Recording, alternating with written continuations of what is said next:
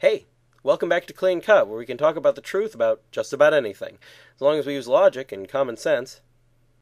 This season, we're discussing the heresies that have surfaced throughout the history of the Church, and today we'll talk about Nestorianism.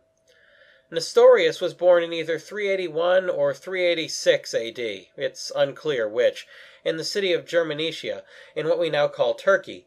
He was trained in Antioch, and after gaining some popularity as a preacher, a Byzantine emperor named Theodosius II made him the Patriarch of Constantinople. In the Byzantine Empire, a lot of church matters were decided by the state in this way.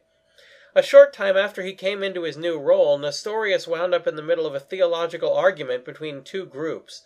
One group wanted to refer to Mary as theotokos, which means God-bearer, while another group rejected that title because God was an eternal being and therefore couldn't be born according to them. Though Nestorius tried to get the groups to arrive at some kind of compromise, in the end neither side would adopt his suggestion, and his ultimate decision was that Mary only bore the human nature of Jesus, not his divine nature as well. This is the heresy of Nestorianism, which tried to separate the human and divine natures of Jesus. You don't give birth to a nature, you give birth to a person, and as a person, Jesus was both man and God. As an aside, it seems that some of the Nestorians went around building straw men of the Orthodox position, claiming, as many modern Protestants do, that Catholics worship Mary or treat her as equal to God. I say this because in addressing what they believe to be the Christian position, many Muslim texts assume that the Trinity worshipped by Christians consists of God the Father, Jesus, and Mary.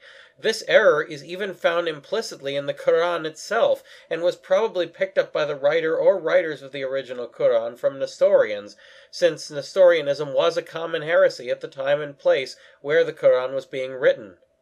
St. Cyril of Alexandria was a major opponent of Nestorianism and was strongly involved in the First Council of Ephesus in 431 AD, where Nestorius was deposed and declared a heretic.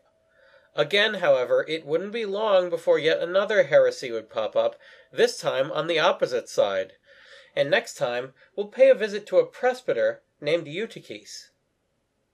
That's all for now, so keep asking questions, and thanks for watching.